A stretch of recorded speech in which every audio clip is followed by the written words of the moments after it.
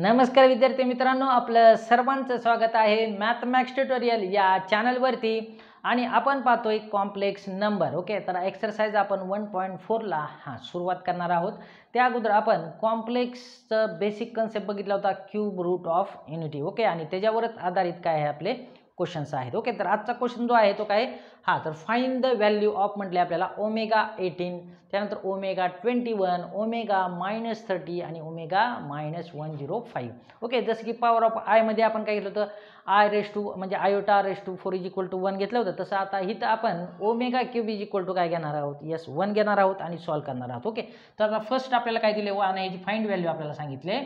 काय दिले, ओमेगा 18. ठीक आहे, तर आपल्याकडे काय आहे, तर वी हॅव, लक्षात घ्या हा महत्त्वाचा पॉईंट आहे की ओमेगा क्यूब = आपल्याला 1 आहे आणि ह्यावरूनच आपण काय करणार आहे, महत्त्वाची व्हॅल्यू फाइंड करणार. ठीक आहे, तर ओमेगा 18 म्हणजेच काय येणार, ओमेगा 3 × किती येईल हो, बघा 3 × इथं 3 ने डिवाइड जातोय, 3 × 6. ओके, म्हणजेच काय येणार, हा 18 थोडक्यात आहे की नाही. मग ओमेगा रेस टू 3 × 6 म्हणजेच काय असतो, 1च असतो का, कारण ह्याला काय 3 मल्टिपल आहे. ओके, म्हणजेच काय येणार, ओमेगा 3 × 6 म्हणजे लिहिताना असं मी लिहिलं तरी चालते. तर ओमेगा क्यूब ह्याला काय पॉवर 6. मग ओमेगा 1चा कितवा येईल, 6 येईल, म्हणजे किती असणार, फक्त 1. म्हणजे आले का युनिटीच व्हॅल्यू आली. ओके, त्यानंतर सेकंड एक्झाम्पल आपल्याला दिले त्यांना, ओमेगा रेस टू 21 म्हणजे हा किती येईल व ओमेगा 3चा कितवा येणार, 3 × 7 करा. ओके, यस, म्हणजेच काय येईल 1चा कितवा करा, 7वा घातांक, म्हणजेच किती येईल 1 येईल का, 1. Okay, yes. ओके, त्याच्यानंतर क्वेश्चन नंबर आपल्याला 3 दिला आहे, ओमेगा रेस टू -30 दिला आहे. यस, काय दिला आहे, -30 दिला आहे. ओके, आता -30 दिला असलं तरी काय, निगेटिव्ह असला तरी काय, प्रोसिजर मात्र तीच फॉलो करायची आहे. ठीक आहे, लक्षात घ्या. मग इथं काय येणार, 3 करा, 3 ने याला डिवाइड केलं तर काय येते, मायनस काय येणार, 10 येणार का. ओके, यस, -10 येईल, 3 × -10 म्हणजे -30 येईल. ओके, मग 1चा आणि त्याचा मायनस घातांक म्हणजे किती असतो, ऑलवेज काय असतो, 1च असतो. ठीक आहे, आणि त्यानंतर फोर्थ आपल्याला दिले, काय दिले, ओमेगा रेस टू -105. ओके, ह्याला 3 ने डिवाइड जाते का, चेक करा. मग ओमेगा 3 ने डिवाइड जाते वाटतं, चेक करा. 3 3 9 आणि 1 राहतो 3 15. ओके, म्हणजे 3 3 9 आणि 3 15. निगेटिव्ह काय आलं, 35 आलं. ओके, म्हणजे ओमेगा क्यूब आणि त्याचा निगेटिव्ह कितवाही असा नका, तो काय असणार, ऑलवेज काय असतो, पॉझिटिव्ह असतो का. येस, ओके, काय असतो, ऑलवेज पॉझिटिव्ह असतो. सॉरी, पॉझिटिव्ह नाही, इथं 10 आहे ना, इथं इवन नंबर आहे, लक्षात घ्या. इथं इवन नंबर आहे, इथं ऑड नंबर आहे, म्हणजे तो येताना काय येईल, निगेटिव्ह -1 येईल. ओके, निगेटिव्ह काय येईल, इथं -1 येईल, लक्षात घ्या. ऑड असेल तर निगेटिव्ह साईन द्यायची, पॉवर, लक्षात घ्या. पॉवर जर ऑड असेल तर काय करायचं, निगेटिव्ह साईन द्यायचं. आणि जर तुमची इवन असेल, इवन काय असेल, पॉवर असेल, तर काय करायचं, लिहिताना पॉझिटिव्ह लिहायचे. लक्षात घ्या, काय लिहायचे, पॉझिटिव्ह. हा महत्त्वाचा पॉईंट आहे. ठीक आहे, येस. हा क्वेश्चन समजला तुम्हाला, फाइंड द व्हॅल्यू ऑफ. एकदम सो इजी आणि सिंपल आहे का नाही. येस, तो लाईक तो बनत आहे. ओके, चला नोट डाऊन करून घ्या क्विकमध्ये. एकदम सिंपल आणि इजी पॉवर आहे. Okay, yes.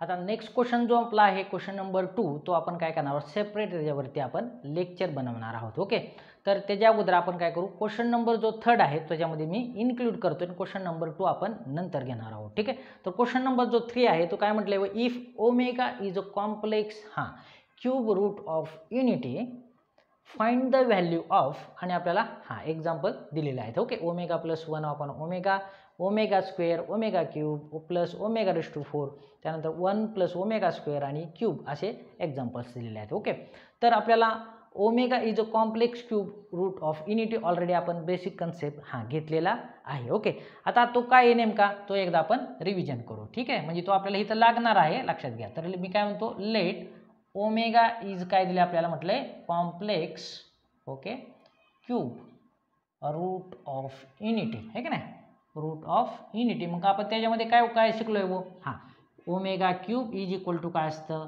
1 असतं. हा आपण पार्ट घेतलाय. Yes, okay.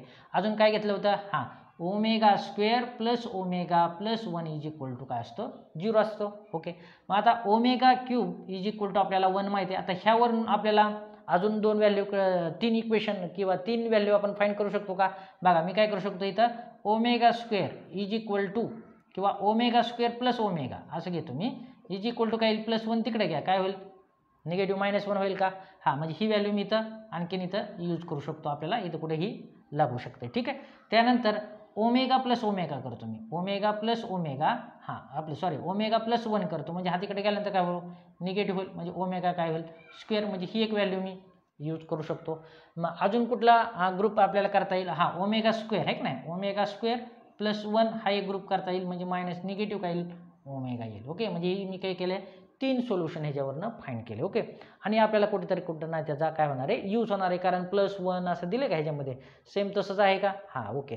मग आता फर्स्ट आपण एक्झाम्पल सॉल्व करूया, म्हणजे तुमच्या लक्षात येईल की काय दिले ओमेगा प्लस 1 अपॉन ओमेगा, आपल्याला ह्याची व्हॅल्यू फाइंड करायची. ओके, आता मी काय करतो ह्याचं, हां क्रॉस मल्टिप्लिकेशन काय करतो, हां क्रॉस मल्टिप्लिकेशन जर केलं तर काय येईल हो, ओमेगा हां स्क्वेअर प्लस काय येईल ओमेगा, आणि डिवाइड काय येणार तुमचं ओमेगा येईल का. ओके, मग ओमेगा स्क्वेअर प्लस 1 ची व्हॅल्यू आपल्याकडे अवेलेबल आहे का, आहे काय मायनस ओमेगा आहे निगेटिव्ह. ओके, निगेटिव्ह ओमेगा आणि ओमेगा डिवाइड ओमेगा येईल, मग ओमेगा ओमेगा गेट कॅन्सल येईल आणि व्हॅल्यू काय ना आपली -1.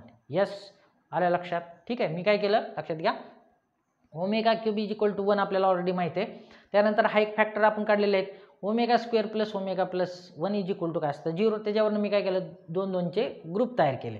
ओके, मग ओमेगा स्क्वेअर प्लस ओमेगा हा एक तयार केला ग्रुप, मग प्लस 1 तिकडे गेल्यानंतर काय होईल -1 होईल, omega plus 1 is equal to काय केलं मी, हा तिकडे गेल्या साईडला मायनस काय येईल ओमेगा स्क्वेअर, आणि हा एक ग्रुप राहिला आपला omega square plus 1 is equal to काय आलं निगेटिव्ह ओमेगा, आणि त्याच्यावरून मी काय केलं हे सोल्युशन फाइंड केलं. ओके, आता आपण सेकंड एक्झाम्पल घेऊया. ओके, तर सेकंड एक्झाम्पल काय दिले हो, हां काय दिले तर ओमेगा स्क्वेअर प्लस काय दिले omega cube plus omega raise to 4 दिले. ओके, आता ह्याच्यातून ओमेगा प्रत्येकातून कॉमन येतोय का, तर येतोय. मग ओमेगा जर कॉमन घेतला तर काय येईल, हां बघा ओमेगा जर कॉमन घेतला तर काय येईल, हां ओमेगा प्लस काय येईल इथं ओमेगा स्क्वेअर येईल, आणि प्लस काय येईल ओमेगा क्यूब येईल का. Yes, okay. मग आता ह्याची व्हॅल्यू माझ्याकडे अवेलेबल आहे का चेक करा. ओके, तर omega plus omega square plus omega cube, but आता omega cube is equal to सुद्धा आपल्याला माहिती आहे की omega cube is equal to आहे इथं 1 आहे ऑलरेडी आहे. ठीक आहे, omega cube is equal to 1 जर मी पुटअप केलं तर काय येईल omega plus omega square plus काय येईल 1. ओके, मग आता 1 प्लस ओमेगा आहे का, दिसते का 1 plus omega plus omega square is equal to काय असतं 0 असतं का, मग ह्यालाच काय येणार ओमेगा इंटू काय येणार 0, म्हणजेच काय येईल 0 व्हॅल्यू येईल. आलं का लक्षात. ओके, तर हे 2 एक्झाम्पल बघा एकदम इझी वेमध्ये आपण काय केली सोल्युशन फाइंड केलं का नाही. ओके, तर नोट डाऊन करून घ्या, आणि नंतर क्वेश्चन नंबर आपण थर्ड आणि नंतर काय करू फोर्थ सॉल्व करूया. ठीक आहे, तर थर्ड आपण इथे घेऊया. ठीक आहे, तर अगोदर समजून घेतलं सगळ्यांना, कोणाला काही शंका नाहीत ना. हां येस, चला नोट डाऊन करून घ्या सगळ्यांनी. चला आपण आता थर्ड एक्झाम्पल पाहूया. तर थर्ड एक्झाम्पल काय दिले हो, हां थर्ड एक्झाम्पल काय दिले 1 प्लस ओमेगाचा स्क्वेअर आणि bracket cube is equal to आपल्याला व्हॅल्यू काय करायची फाइंड करायची. ओके, आता 1 plus omega square is equal to आपल्याकडे व्हॅल्यू आहे का, तर आहे 1 plus omega square is equal to काय, हा निगेटिव्ह काय ओमेगा, आणि त्याचा काय करायचा आपल्याला क्यूब काढायचा आहे. ठीक आहे, म्हणजे काय येणार मायनस काय येईल ओमेगा क्यूब येईल, कारण ऑड पॉवर आहे. ओके, मग आता omega cube is equal to हा यस ऑलरेडी झाली काय असतं 1 असतं, म्हणजेच काय येईल निगेटिव्ह काय येणार 1. हे झालं आपलं थर्ड सोल्युशन. एकदम इझी आहे का नाही, सो इझी. आणि त्याच्यानंतर क्वेश्चन नंबर आपण फोर्थ आणि फिफ्थ पाहणार आहोत. ओके, येस, चला नोट डाऊन करून घ्या क्विकमध्ये. आता आपण क्वेश्चन नंबर 4 घेऊया. ठीक आहे, तर आता क्वेश्चन नंबर जो 4 दिला आपल्याला तो काय दिला आहे पहा 1 मायनस ओमेगा मायनस काय दिला ओमेगा स्क्वेअर, आणि ब्रॅकेट काय दिला क्यूब दिला. ओके, प्लस त्याच्यानंतर हां 1 minus omega plus omega square, आणि ब्रॅकेट काय दिला क्यूब दिलेला आहे. ठीक आहे, आता थोडंसं इथं ऑब्झर्व करा. तर आता ह्याच्यातून आपल्याला व्हॅल्यू बघा ओमेगा स्क्वेअर प्लस ओमेगा, आणि इथं काय निगेटिव्ह साईन आहे. ओके, मग जर आपण ह्याचा ग्रुप तयार केला, ह्याला ब्रॅकेट दिलं तर काय होईल साईन चेंज होईल का. ओके, म्हणजे हे कसं होईल 1 हां मायनस काय येईल हा आउटसाईडला घेतलं तर ओमेगा, आणि इथं काय येईल प्लस काय येणार तुमचा ओमेगा स्क्वेअर. ठीक आहे, म्हणजे असा ग्रुप तयार केला, आणि मग त्याचा मी काय केला क्यूब तयार केला का, तर इथं डायरेक्ट मी काय करू शकतो ह्याची व्हॅल्यू पुटअप करू शकतो का. येस, ओके, असा ग्रुप तयार झाला. त्याच्यानंतर प्लस आता 1 मायनस ओमेगा किंवा आता 1 प्लस ओमेगा स्क्वेअर, म्हणजे ह्याचा एक ग्रुप तयार करायला लागला आपल्याला. ओके, मग तरच व्हॅल्यू मी काय करू शकतो इथं पुटअप करू शकतो. म्हणजे काय लिहितो मी 1 प्लस ओमेगा स्क्वेअर, आणि हा लिहितो मायनस ओमेगा, फक्त काय केलं मी इंटरचेंज केलं. काय केलं इंटरचेंज. ओके, म्हणजे काय घेतलं हा प्लस अगोदर घेतला आणि मायनस निगेटिव्ह ओमेगा नंतर घेतला. ठीक आहे, यस, ओके. मग आता 1 मायनस आता ओमेगा प्लस ओमेगा स्क्वेअर आपल्याकडे व्हॅल्यू आहे का, तर आहे. तर omega plus omega square is equal to काय असतं निगेटिव्ह -1 असतं. ओके, मग इथं काय लावणार मी -1, आणि इथं काय येईल तुमचा क्यूब येईल का. येस, ओके, ह्याच्या काय टाकली व्हॅल्यू लक्षात घ्या omega square plus omega is equal to -1, इथं काय केली मी पुटअप केली. ठीक आहे, त्यानंतर प्लस आता इन ब्रॅकेट आता 1 प्लस ओमेगा स्क्वेअर इथं पण आहे 1 प्लस ओमेगा स्क्वेअर म्हणजेच काय घेणार मायनस ओमेगा आणि हा मायनस ओमेगा आणि काय ना ब्रॅकेट क्यूब येईल का यस ओके. मग आता ह्याचं आपलं सोल्युशन काय येईल ओके. आता 1 मायनस मायनस मायनस काय होईल प्लस होईल म्हणजे काय येतं येईल आपला 2चा काय येणार तुमचा क्यूब येईल ओके. त्याच्यानंतर प्लस ओके.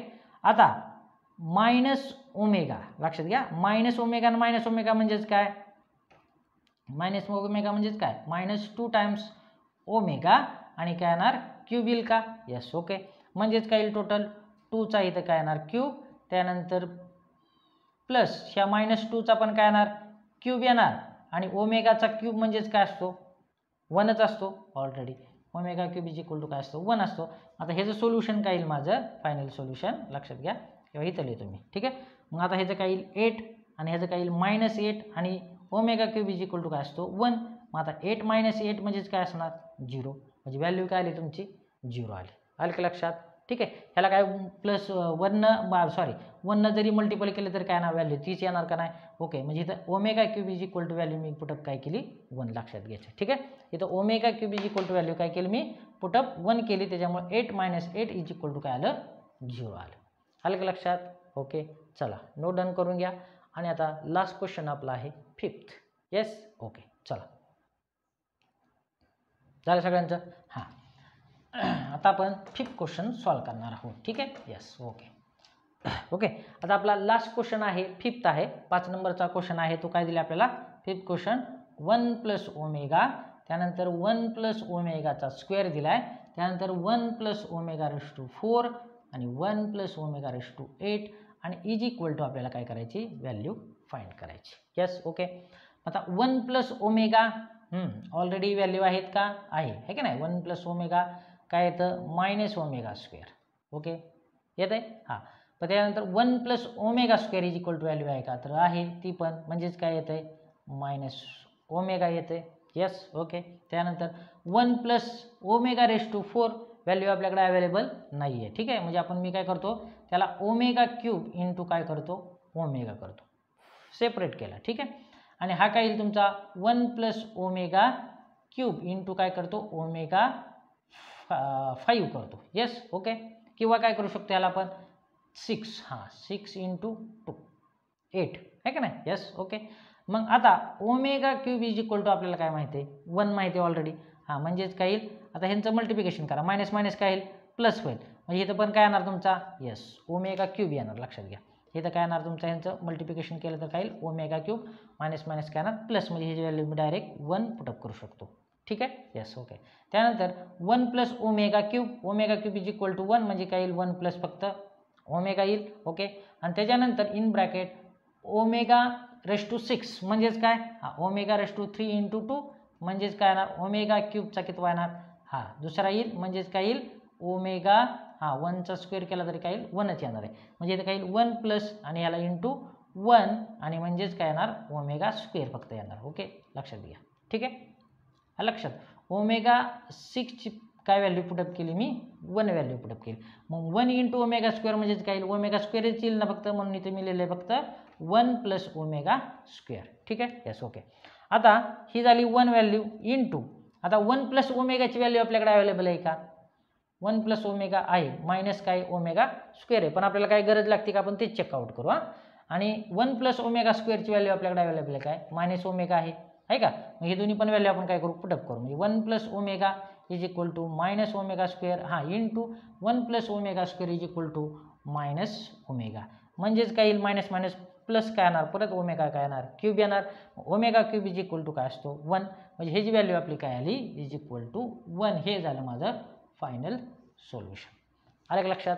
तर असा हा एक्सरसाइज एकदम काय आहे इजी आणि सिम्पल आहे. म्हणजे ह्याच्यामध्ये आपल्याला डेटा लक्षात घ्या पॉवर पण आपल्याला यूज होती ओमेगा क्यूब आणि त्याच्या पुढच्या ज्या पॉवर आहे ते म्हणजे पॉवर रिलेटेड. आणि हा एक महत्त्वाचा सगळ्यात कन्सेप्ट आहे omega square plus omega plus 1 is equal to 0 आणि त्याच्यावरून आपण हे काय करतो 3 व्हॅल्यू आपण फाइंड करून आपण कुठेही कसं पण पुट करू शकतो आणि आपण फाइंड द व्हॅल्यू प्रत्येक सोल्युशनचं काय करू शकतो आन्सर फाइंड करू शकतो ठीक आहे. तर हे क्वेश्चन सगळ्यांना समजले जे आन्सर सगळ्यांना समजले कोणाला काही शंका आहेत का नाहीत ना यस ओके. तर आजचा आपला हा काय होता एक्सरसाइज काय होता 1.4 मधला क्वेश्चन नंबर 1 आपण पाहिला आणि क्वेश्चन नंबर 3 फाईल आहे का नाही? येस. ओके. मग आजचा हा तुम्हाला व्हिडिओ जर आवडला असेल तर नक्की काय करायचं, लाईक करायचं, शेअर करायचं आणि सबस्क्राईब करायला विसरायचं नाही. तर thank you for watching. Bye bye.